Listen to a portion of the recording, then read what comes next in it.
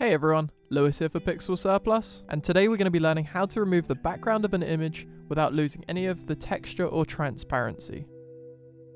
This is a great tip if you'd like to remove the background from a piece of art you've created, or to take a piece of hand-drawn type like you see on your screen. This technique is perfect for this hand-drawn brush font because it allows us to place it onto a photograph or coloured background without losing any of the texture or transparency. And why not take it one step further and create your own SVG hand-drawn font using this technique?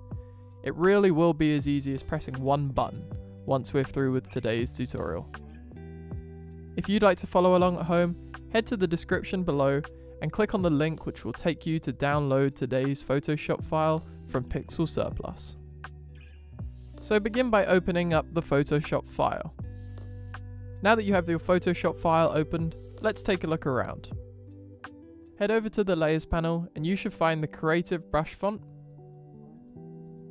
as well as the background photo. For this tutorial, we'll also need to open the Actions panel by heading to Windows, Actions, as well as the Channels panel by heading to Window, Channels. We're going to be creating a Photoshop action. Photoshop is going to record each and every button press that we make, and at a click of a button, we'll be able to perform this task again, saving you loads of time.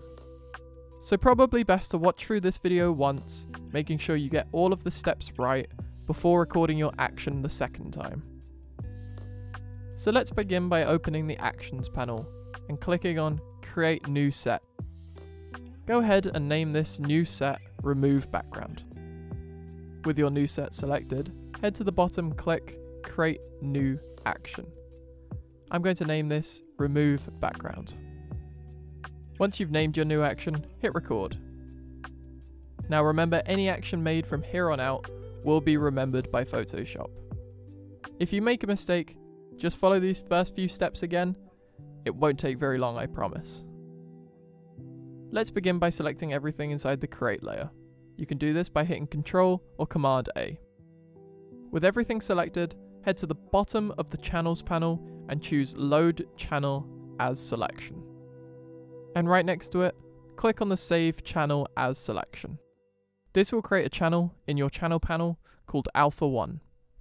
Hold Ctrl or Command and click Alpha 1.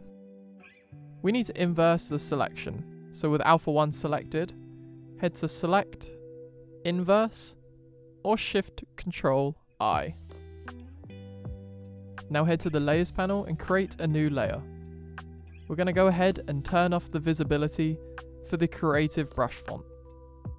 With our new layer created, make sure that you have black in your foreground color picker. Head to Edit, Fill, Foreground Color, Normal, and 100% Opacity.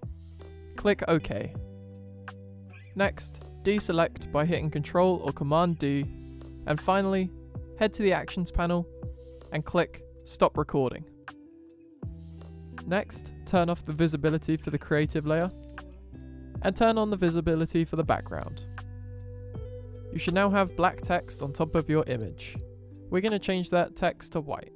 So head to your new transparent text layer, head down to Effects, Color Overlay, and inside the color picker, select white. Awesome. Now you know how to remove white backgrounds from artwork in Photoshop. And to show how great actions are in Photoshop, I'm going to go and open the file again.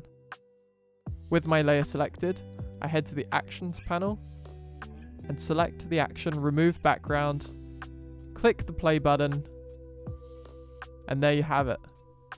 In a few clicks, I've gone from a white background artwork to transparent background artwork. Thanks for watching.